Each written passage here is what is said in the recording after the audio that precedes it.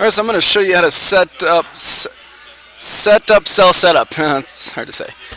So we double click cell setup and click new, and you want to select your robot. We are the ER4U. ER4U.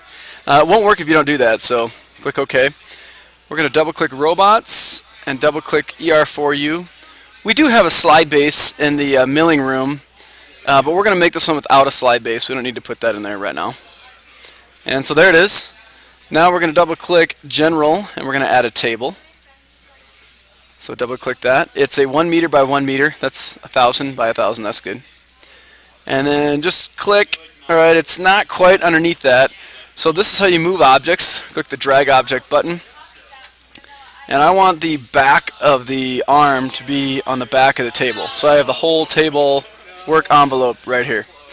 And lastly, we are going to add a cube. So double click materials, double click cube, and it gave me a red one. Red is no good. I want green, because I just find that green and yellow go well together. So click on the arrow. If you drop it on the top of your robot, it'll actually sit on top of the robot arm, so don't do that.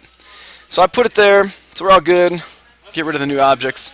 Now if I take this slider bar to the right hand side of the screen and pull down, it pans down. If I right click and move the mouse up and kind of over here, I can zoom in. So that's neat. Now you can see that this block is going to be out of the reach of this arm, especially as it swings down. It's definitely not going to be able to pick that up. So we got to move that thing. So I can either click and drag this object, and be careful, you might click and drag the table, and try to guess where right in front of that is.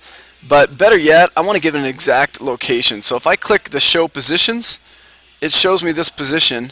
I need to double click that little tiny cube, which is kind of a challenge. I'm going to put it at a position of 400, 0. So I'm going to right click, move in so I can really see it. And oops, I double clicked the table. It says table, so that doesn't work.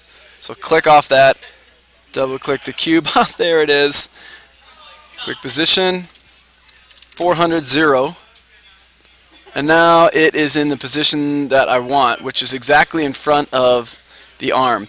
In some of the programs you're going to run, you need a cube in an exact position. So that's how you set it, by using this thing here.